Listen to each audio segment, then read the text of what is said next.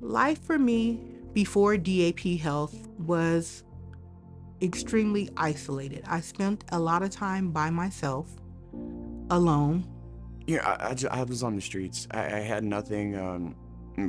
My T cells were super low. I had infections, sores, no place to be. Couldn't feed myself. I didn't even have food stamps because I hadn't been doing anything to take care of myself whatsoever. A friend of mine suggested that I visit DAP. I didn't know what DAP was, but I sure found out.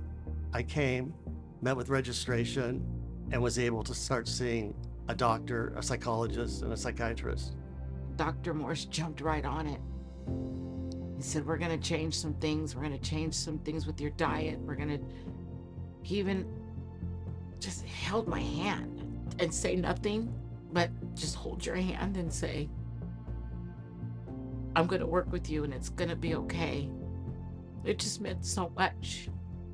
And from that, I began to discover what else wellness had, from Reiki to groups to talk to support to things that I didn't particularly need, but I knew that others deeply needed. I saw how incredible DAP Health was in structuring not only its medical, its dental, its mental health, but just giving to the daily lives of people in great need, including myself.